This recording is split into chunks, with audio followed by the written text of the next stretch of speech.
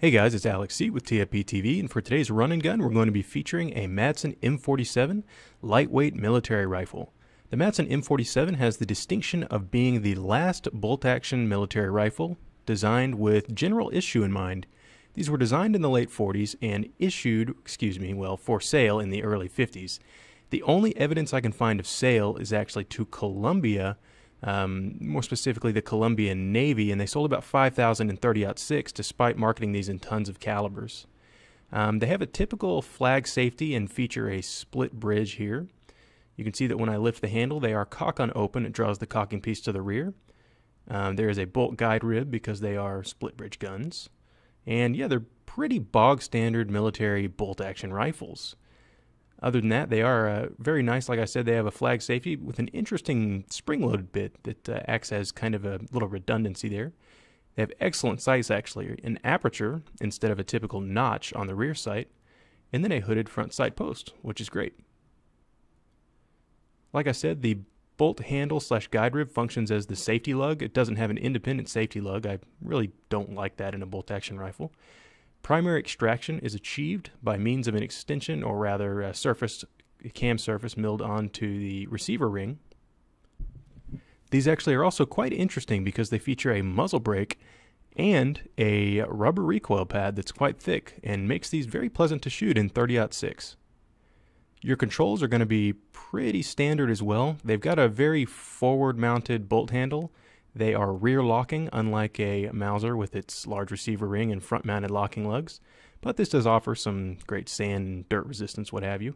There also is a bolt hold-open kind of extension on the follower. So what kind of screws us in this run and gun, as a heads up, is the stripper clips. I don't have enough proper stripper clips, so I just found that Swedish Mauser stripper clips work. For those that don't know, Springfield 1903 clips kind of suck because they have these little tabs, and the section that's kind of springy tends to fall out. So the run and gun course is going to be 25 shots with 4 reloads at about 60 yards, with the first 20 shots fired at a steel silhouette and the last 5 fired on a paper silhouette. Let's see how the Madsen performs. Alright guys, it's Thanksgiving Day and it's raining, but you can't say we don't have moxie, I guess. So here we go with the Madsen M47.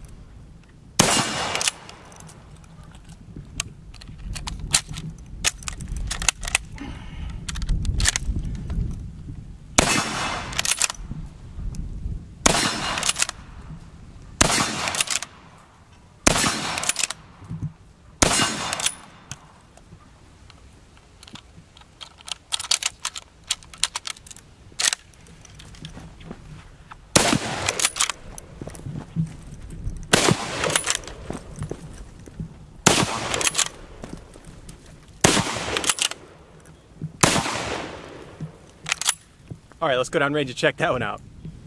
Alright guys, it looks like I only missed 1 on the steel out of 20 shots, so I'll count the pings in the video to verify that, but this is a very accurate gun with great sights, with very quick target acquisition. So let's move to the paper.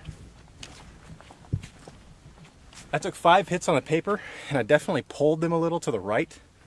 When I was on the last stage, when I was moving, I could kind of feel that actually. I was kind of jumbling around and then just kind of getting the shots off as quick as I could in a hurry.